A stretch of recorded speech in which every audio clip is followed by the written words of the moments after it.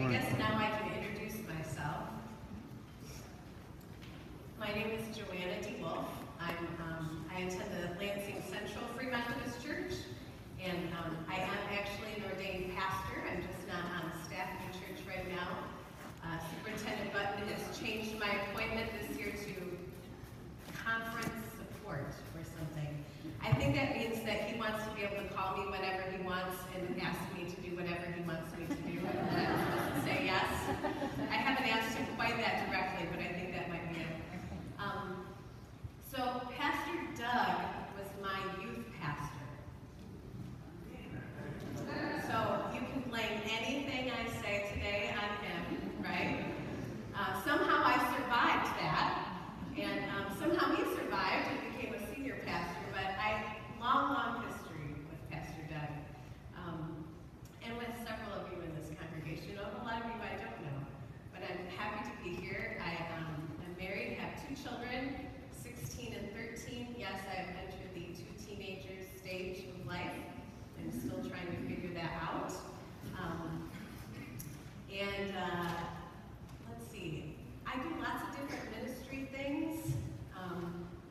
Mostly I spend a lot of time these days with refugees in the Lansing community.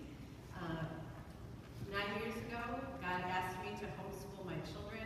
Never planned to do that. That wasn't in my plan for my life. And my complaint to God was, my world will get so small. 6 months after I started homeschooling, 50 Nepali refugees showed up in my home church. My children and I have now had meals in Nepali homes, Burmese homes, Congolese homes. We have met people from around the world. My world has not been so small after all. Because that's how God works, right? So this morning, the chances are, if you are sitting in this church building on a Sunday morning, it's because sometime or another you have heard God's voice. It could have been years ago, sitting in a camp meeting, or a revival service, or even a Billy Graham crusade, for that all, right? Deep inside, you knew that God was real, Jesus died for you, and the Spirit was calling you to follow. So you did. You heard God's voice, and you followed. Or maybe you were in a hospital room, more scared than you'd ever been at what the doctors were saying or not saying, and deep inside you knew that there was a God, and that He in fact was your only hope. And you made a deal with Him. If you bring me out of this place, if you speak over me here and now, then I'll follow you. I'll go to church. And here you are. You heard God's voice, and you followed.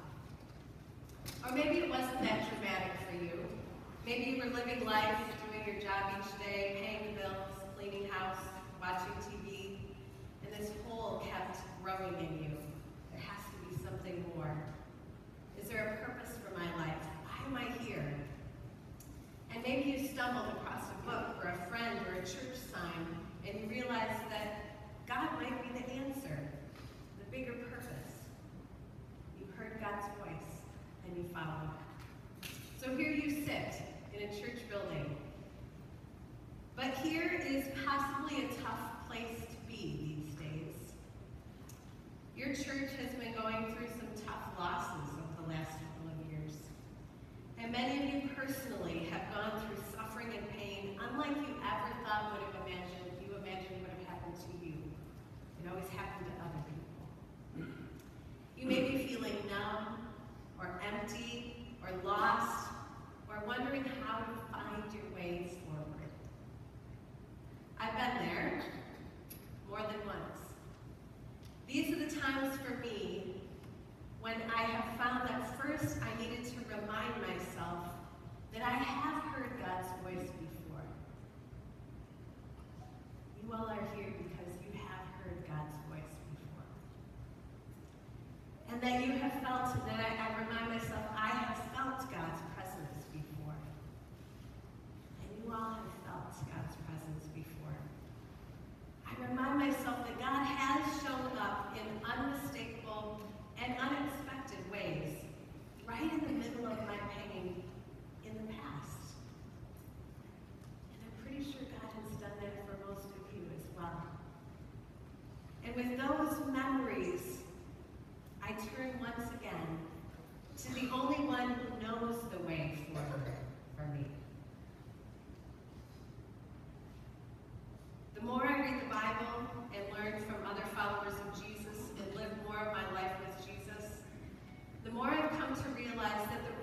joy in Jesus comes in that continued following. I sometimes like to call it heeding God. Heeding is a really old-fashioned word. You probably haven't heard that in the last 10 years of your life, to heed something, right? It's more than simply listen or hear. It's to listen and to follow. That's why I like the word so much. I always think of an old man bent over, giving advice to a boy on a path, right? Like passing each other on the path, and an old man saying, "Heed my words, son," right? Heed. Don't just hear what I say, but listen and do something about it, right? And as I've thought about and practiced this heeding God in my life, it does often seem to follow a general pattern. And again, when I'm going through tough times, I tend to return to the patterns that have worked for me in the past.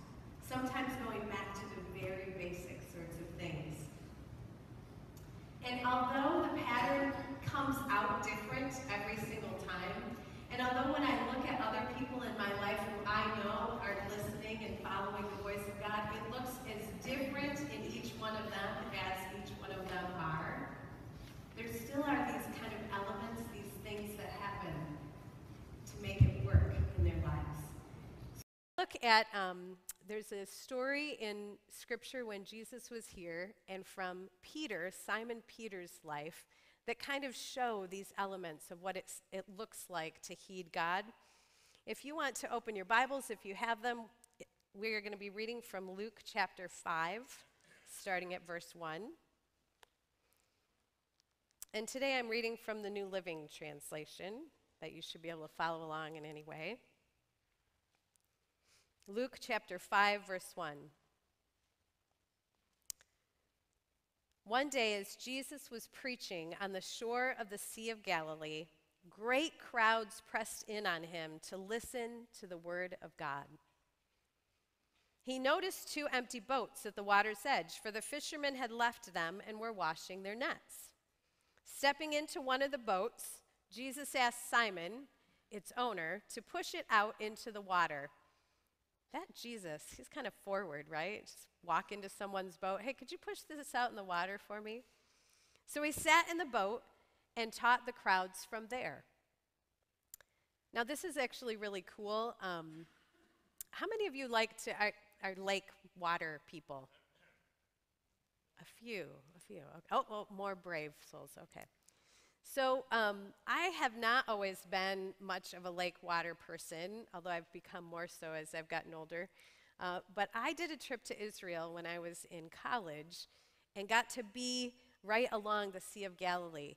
And one of the things they said to us and that we tried out is that if you sit on the beach, there's certain ways that lakes and beaches are that if you're at the beach and everyone else is around, that becomes kind of a natural sound system. So because Jesus was there on the water, then all of these crowds could hear better because of how it was all. So he had it all set up. He didn't need Wes, the sound guy. That'd be nice, huh? So he sat in the boat and taught the crowds from there. When he had finished speaking, he said to Simon, "Now go out where it is deeper and let down your nets, and you will catch many fish." Again, okay, first of all, Jesus takes the boat. Now he's telling the fisherman how to do his job. "Master," Simon replied, "we worked hard all last night and didn't catch a thing. But if you say so, we'll try again." And this time, their nets were so full they began to tear. A shout for help brought their partners in the other boat, and soon both boats were filled with fish and on the verge of sinking. When Simon Peter realized what had happened, he fell to his knees before Jesus and said, "O Lord, please leave me. I'm too much of a sinner to be around you." For he was awestruck by the size of their catch, as were the others with him. His partners, James and John, the sons of Zebedee, were also amazed. And Jesus replied to Simon, "Don't be afraid. From now on, you'll be fishing for people. And as soon as they landed, they left everything and followed Jesus. Lord Jesus, may we hear from you today and not from me. Speak directly to our hearts the word, the question, the direction that each of us need to hear for this day to help us to find our way forward. In Jesus' name, amen. So usually I have a PowerPoint, but I was not organized to get it here earlier, so I will try to make sure I'm repeating the main points for you this morning. So the first thing when I think about finding my way forward, heeding God, hearing what he has to say to me and following, is number one is in Luke 5, verses 1 and 2. Jesus was preaching on the Sea of Galilee, and there were two groups of people, right? First of all, there were the crowds who came to hear him, and secondly, there was Simon Peter and the fishermen. So first of all is be in a place to hear the word of God. Now, the first group of people were intentionally in a place to hear the word of God, right? They came to hear Jesus speak. And that's one of the best and easiest ways to hear God's word, is to get to places where God's word is clearly spoken. So that would be where? Reading our Bible, right? Being in church, listening to music that's based on Christ's word, and also just often finding a quiet place, right? Where there's not other noises coming in. So the easiest place to hear God's word is to intentionally get there. But there's another way to look at this. I don't think Simon Peter was there intentionally to hear God's word. He was cleaning his nets. He was probably kind of irritated that all the other people were there. Usually, fishermen, they tend to be kind of solitary types, right? How many of you consider yourself an actual fisherman? They're the ones who wouldn't want to raise their hand because they don't want to draw attention to themselves, right? This is the truth. So I'm thinking Simon Peter initially is going, why are all these people in my space? Usually it's kind of quiet here at this time. I'm trying to get my job done and everybody is in my way, and now this guy wants to use my boat. And here's the thing. God's voice is being spoken everywhere. To me, it's a little like a radio waves that are going through the air at all times, but we just got to tune into the right channel, right? And so God can speak to you anywhere. He can speak to you in the craziest places. However, I always recommend to go to the places where it's easiest to hear, right? The least amount of static or distraction. So get in a place to hear God's word. Now, every step in this process of hearing God's voice and obeying has an obstacle. Call it an internal obstacle or an obstacle Satan tries to throw across our path. Think of it however you want to, but there's always this obstacle. So the obstacle to hearing God's voice, especially in times for me when I'm struggling, when I'm internally suffering or having a hard time, the obstacle is avoidance, right? I just kind of try to avoid thinking too much about too many things. And often I try to avoid God altogether because I'm just not sure what he's going to say. We can also avoid by being really busy with work or other tasks, or choosing useless things to fill our brains and our eyes with, social media and TV and hobbies. Anything to avoid hearing the still small voice of God. And yet Jesus knew even how important this was when he was on earth. It says in Luke 4:42, at daybreak, Jesus went out to a solitary place, right? He prioritized finding a place to hear his Father's voice. In Luke 5:16, it says he often withdrew to lonely places and prayed. Now let me encourage you that if you haven't done this for a while, and you're a little intimidated by the thought of having this quiet space with God, God doesn't require a whole lot of time every time. You can start really, really small. So I would encourage you to today or tomorrow morning, just set aside 5 minutes. Don't go from 0 to an hour, just 5 minutes. And get quiet and still and say, Lord, I'm ready to hear from you. It's funny, at different seasons of my life, I've been better at quiet time with God. Before I had children, I had lots of time. And so I was always the hour in the morning time with God person. I was committed, I was responsible. And then I had my first child and had an emergency C-section and a baby who cried nonstop. And I was a mess. I was a mess. And I went out and bought what I had always made fun of before, God's little devotional book for women that was like this tall and like, a quarter of a page of reading that each day I could at least say, I read something and spent time with God. And do you know, God would meet me there in that tiny little 1/4 page. So often, day after day, God's voice would speak and give me just that little nugget I needed just for that day. This year has been a year of transition for us, and again, my morning has been far more hectic because I am getting my kids off to school now. And that little thing for me has become, I've updated YouVersion on my iPhone, the Bible app, right? Any of you have that Bible app? And there is a verse for the day on that Bible app. One verse every day. And I can't tell you how many times that's what I have time for. I open up that app and I look at the verse for the day and I just sit with it for a while. And I say, Lord, what are you saying to me today? And again, I can't tell you how many times that one verse is what I need. Get in a place to hear the word of God. The second step is found in Luke 5, verse 3. It talks about Jesus stepping into one of the boats. Jesus asked Simon Peter, its owner, to push it out into the water. Simon let his boat be used.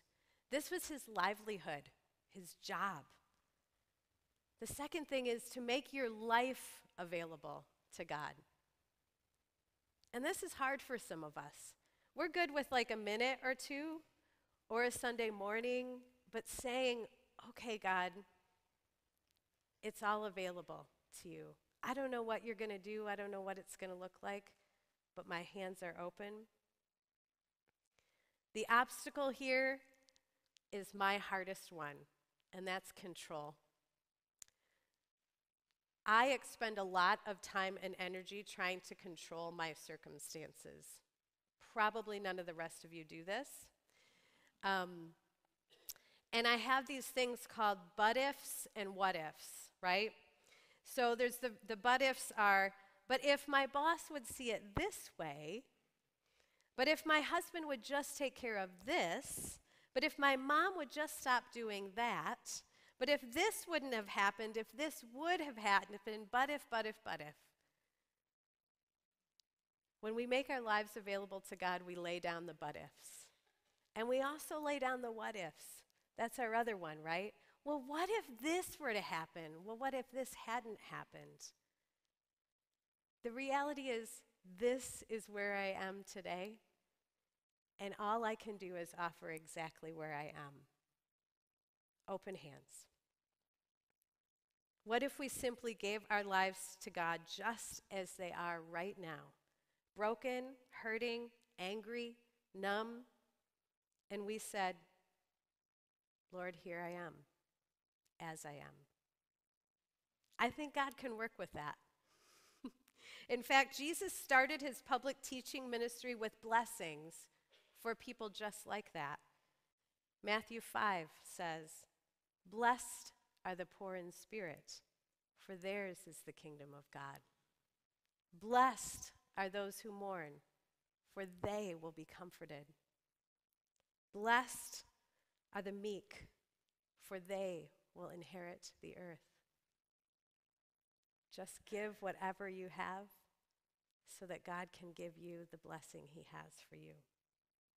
I taught my VBS kids last week that the Beatitudes, all of the blesseds, and what I said is simply that we can't impress God in any way.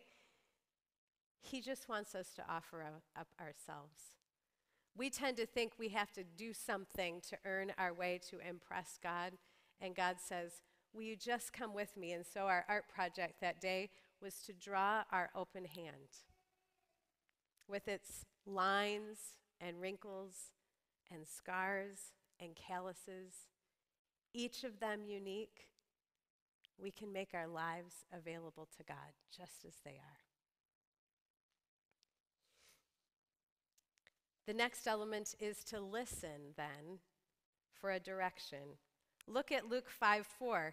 When he had finished speaking, Jesus said to Simon, "Now, go out where it is deeper and let down your nets, and you'll catch many fish."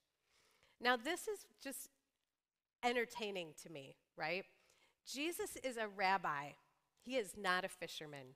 Simon's a fisherman. Now, you all know whatever your chosen profession is, if the pastor were to stand up here and tell you how to do your job, you'd be highly irritated, right?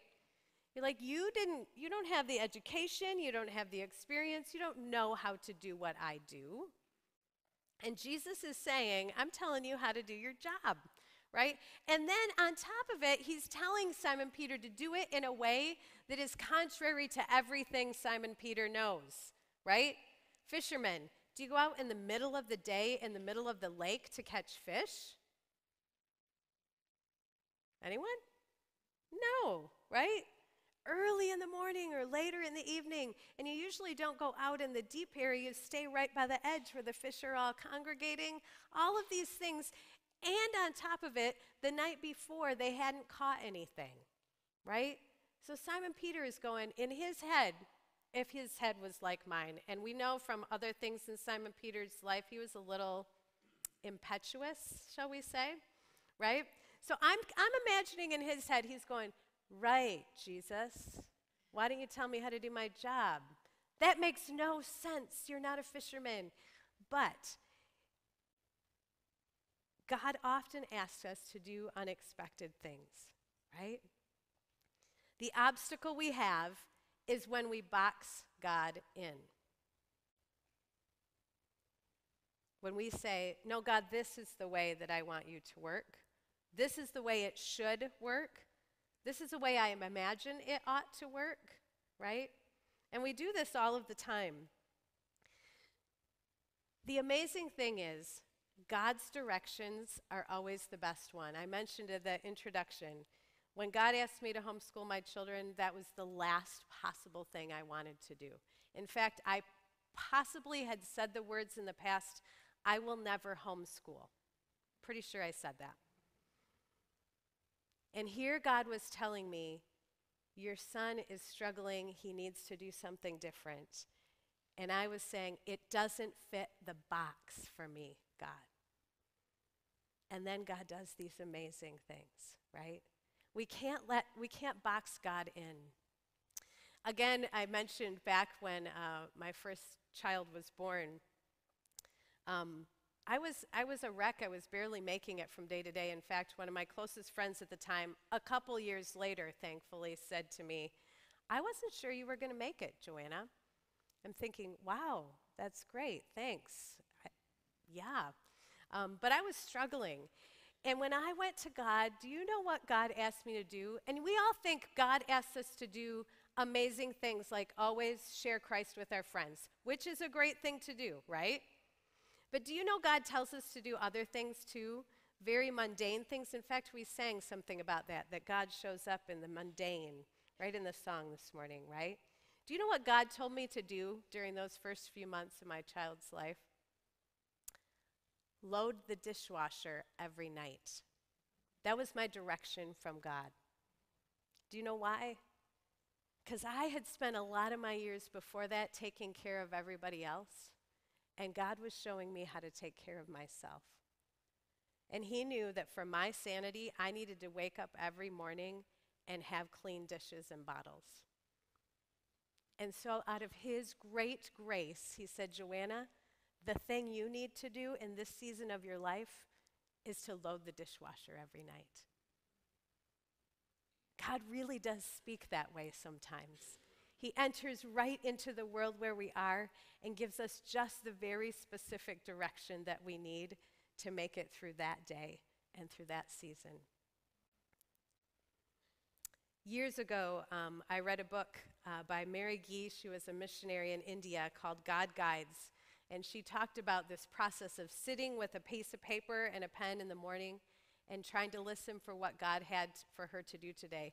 And the very first thing God ever asked her to do, and I have never forgotten this, was to take an egg, one egg, to her neighbor. Her neighbor was someone she had not been getting along with very well. And she thought that was the most ridiculous thing in the world. Why would she take one egg? Her neighbor woman had children, and she thought, what good would one egg do, right? So all day long, she didn't do it. And finally, about 5 o'clock in the afternoon, she thought, I really think this is what God asked me to do, so I feel like I better do it. I feel silly. So she didn't do it. She sent like an assistant over with the egg. And a few minutes later, the neighbor woman came crying over to her house and said, I had enough eggs to feed the rest of my family this morning, but not me. And not only was her need met, but their relationship began to be mended from that point on. Because God asked her to send an egg.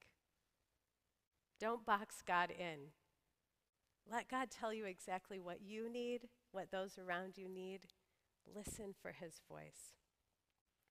I have one other story. I mentioned the Nepali immigrants that came to our church. Shortly after they came, we were doing something like a VBS, a weekend all ages event at our church. And the weekend just before, I went to Ellie, who had been to all the houses of these refugees, and I had not yet. I had kind of met them on Sunday morning. A lot of them didn't speak English. But I felt the Lord impressing on me that I should ask Ellie, could we go house to house and invite them to come to this event? Because they probably didn't understand the announcement on Sunday morning. And as we went, we kept going to streets that I had done ministry on about 10 years before when I was in college. I mean, to the street, neighborhoods and streets. And I thought for a moment, this is God saying to me, this was a message for me. I was supposed to go to recognize this is the same area that God has been ministering through our church, and he's continuing to minister in a new way. That weekend, every single family we invited showed up at the event. And I was overjoyed and overwhelmed, and it was amazing. About 2 years later, I discovered that in Nepali culture, you would never go to a party or event unless you are personally invited. Does God know what he's doing? I had no idea what I was doing. I knew nothing about Nepali culture, but God did. And he sent us house to house to invite. Don't box God in. Let God tell you exactly what it is that you need to do for today. Has God asked you to do something, but it seemed too out of the box or too simple or mundane? It might be God's voice after all. Think about Joshua marching around the walls of Jericho, right? It seemed silly and out of the box, but God had a plan. Listen for a direction. And once you've heard the direction comes the moment of truth. I love Simon Peter's response in verse 5 where he says, Master, we worked hard all last night and didn't catch a thing, but if you say so, we'll try again. I said he had crazy things going on in his head, and I'm sure a lot of doubts, right? Confusion, doubts, questions. And here's what I love about God. He can handle that. You can say all those things to him. Nothing is a surprise to him. He's heard it before. He's heard the complaints, the questions, the doubts. Just say it. Get it all out, and then say, all right, Lord, if you say so. Right along with Simon Peter. The obstacle here is often fear, right? We're afraid of what others might think if we do something that's out of the box. We're afraid of what that might look like. We're afraid of trying something a new way. But 2 Timothy 1:7 says, God has not given us a spirit of fear and timidity, but of power, of love, and of self-discipline. The other obstacle to doing it really simply is disobedience, or if you want to get even more harsh, rebellion. Of saying, no, God, I won't do it. And I've been there too. Several years ago, I preach once a month at a local weekend homeless day shelter in Lansing. I've been doing it for years and years. Love my people there. They're actually easier to preach to than you are, strangely enough. And I had been going for a couple of years, and God laid on my heart at the beginning of one year, January of one year, he said, Joanna, this month I want you to offer communion at the shelter. And I heard that voice and I said, God, that is too out of the box. I have never heard of anyone serving communion at a homeless shelter. I mean, they're mentally ill, they're addicted, they have alcohol on their breath. Like that, I can't do it. And besides, Lord, I mean, I think that you are for them, and I believe that, but there's these other pastors and church people who go there, and they're always there when I preach, and they're going to think I'm crazy, and they're going to think it's wrong that I shouldn't do that. So guess what? Every month, for 10 months, I would pray about what God wanted me to preach about, and every month he would say, I want you to serve communion, and every month I said, no, I'm not going to do it. I'm afraid of what people will think.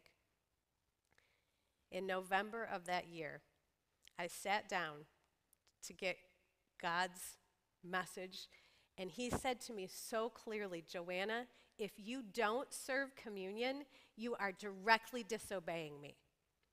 And I knew. It was so clear to me, like, okay, if I don't do this, I might as well not even go. Called my mother, Lord, Mom, would you pray for me? I'm so nervous about this. I don't know if it's the right thing. I think the other pastors are going to be so mad at me. And I showed up that morning, and I offered communion, and I said, you can come and line up if you're ready to receive. And as soon as I said, if you're ready, there was a line in front of me. And I realized this is their church. And what are the special things we get at church? We receive the body and the blood of Jesus. We receive Jesus. And no one had offered it to them for years. And they were ready to receive whatever Jesus had for them. And I knew then that that was the right thing to do. But the frosting on the cake was at the very end of the service. Reverend Williams, who I was so afraid of what he thought, stood up and got in that line and received communion from me. And with tears in his eyes, he said, I never thought of this. All the years I've come here, I've never thought to serve them communion. This is the right thing. And the next month, he stood up next to me and served communion with me. And every month, I serve communion at the homeless shelter now. And even my Catholic friends there, who again, I was so afraid that they were going to be so upset, have received communion from me. Why? Because God doesn't work in the box, right? And when he asks you to do something, you do it. And then you get to see, like Simon Peter did, the amazing things that God will do. And that is the next thing. When Simon Peter realized what happened in verse 8, he fell to his knees because suddenly, he had sort of seen Jesus before then, but when he listened and obeyed, he really saw Jesus clearly for who he was, right? And everyone around did. It said they were all awestruck. When we listen to God and obey his voice, we too get to see God in a new way that we've never seen before. We get a glimpse clearly of who he is. The obstacles to us seeing God simply are blindness. And all of us are kind of born with this blindness on our eyes, right? But think about, I don't know how many of you have glasses or have the ones in your eyes, right? But we have them because in some way we're blind. And I still remember when I was around 13 years old getting my first pair of glasses, and I walked outside, and mine are to see far away, and I could see the leaves on the trees for the first time in my life. I went, oh, people can see leaves on trees? I could see. But there's two kinds of blindness, friends. There's the kind that doesn't know that there were leaves to begin with, and then there's the chosen blindness. It's my daughter who I bought glasses last year, but she doesn't think they look cool enough on her, so she doesn't wear them anymore. The chosen blindness, right? We once saw, but now we just say, oh, that just happened, that's just luck, things happen. Listen to God's voice, obey him, and let him open your eyes to the ways he's at work all around you. The key question for this simply is, where is God in this? And that question is so beautiful because it works in the good times and the bad times, right? Where is God in this? On Facebook a few years ago, there's a thing, and it keeps popping up from time to time. Whenever there's a tragedy, people quote Mr. Rogers. Have you all seen that? It said, Mr. Rogers says, when something bad happens, look for the helpers. Look for where God is at work. I want to tell you, Williamston Free Methodist Church, I was here a few weeks ago for Pastor Brad's funeral, and wow, your church, you are the helpers. You were amazing. You have come around people and supported. God is at work in you. Don't forget that. Don't choose blindness at a time when you're hurting. Instead, say, where is God in this? Look for his hands holding you up. Look for the people he sends your way, and don't reject them. Receive them. He'll get you through. The last thing in finding your way forward that's so beautiful is that when we have listened to God, when we've obeyed his voice, when we've seen him clearly, he then shows us ourselves clearly. Simon Peter, as soon as he saw God clearly, he fell to his knees and said, I'm a sinner. You shouldn't even be around me, right? But you know what's beautiful? That was Simon Peter's view of himself. What was Jesus' view of Peter? Jesus said, don't be afraid. I have something for you to do. There's two parts of all of us. There's the Romans 3:23, for all have sinned and fall short of the glory of God. And we know when we're truly in the presence of God that it's not us who's doing it, right? It's God. But there's the other part of us too, the Genesis 1 part that says, you were created in the image of God. And he has a purpose and a plan for you. He's given you special gifts and abilities that he hasn't given anyone else, and he has jobs for you to do, just like he did for Simon Peter. Let God show you who he is, and then let him show you how he sees you. Let him show you both your weaknesses, your brokenness, and your gifts and your strengths, so that then you can start that circle once again, listening for his word to you, listening for his direction, obeying, and seeing him clearly again. I think of the little boy with the 5 loaves and the 2 fish that were given to Jesus, and the disciples were apologetic, right? This is all we have. But that little bit plus Jesus is always enough. It's always enough. In the end, Jesus goes back and gives Simon Peter another direction, right? Go and become a fisher of men. It's this thing that happens over and over and over again. It doesn't stop. Sometimes it's moment by moment. God, what do I need to do in this moment? Sometimes that's as far as we can think ahead, and that's all right. God will meet us there. Sometimes it's day by day. This is what I have for you today to do today. Sometimes God has given me an instruction, and it's for a year or so. This is what I want you to do. And that's the priority that I have for that year. And I know, and I return to it all the time. And God doesn't give me something new. He just keeps saying, nope, still do that. That's all right. But just stay in a place where you can hear his voice. The rest of Peter's life was a practice in learning how to listen and say yes to Jesus.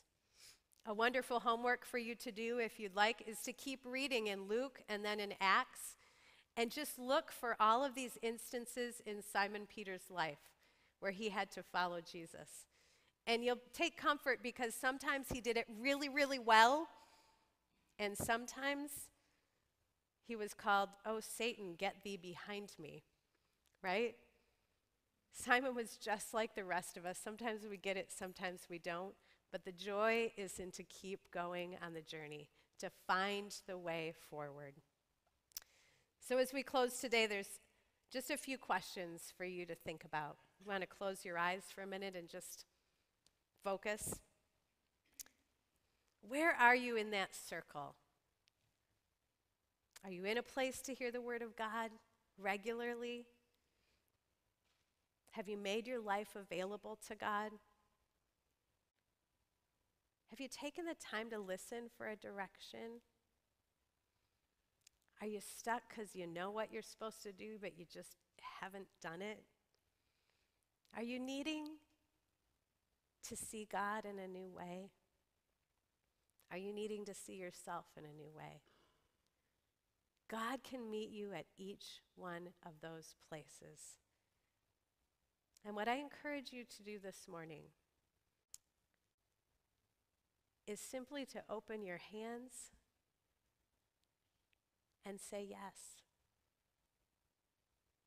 Whatever it is that God's asking you to do, to simply say, all right, Lord, let's find the way forward together. Let's pray. Lord Jesus, thank you that you meet us where we are. You met Simon Peter at his workplace. You'll meet us wherever we are today. Thank you that when you meet us, you don't take off and leave us. You walk with us, giving us direction and helping us find our way forward again. Lord, I pray for each individual here that you would speak directly the words that each needs to hear today. Words of comfort, words of action, words of healing, words of courage. Lord, speak. And Lord, I pray for this church at large. You are not finished with the work that you have started in this place, and how grateful we are for that. And I pray that you would take this church and lead them through this process of healing and courage and waiting and finding new ways forward. We trust you, Lord, and we thank you that you'll never leave us nor forsake us. In Jesus' precious and holy name, amen. Amen. Thank you all, and have a good week.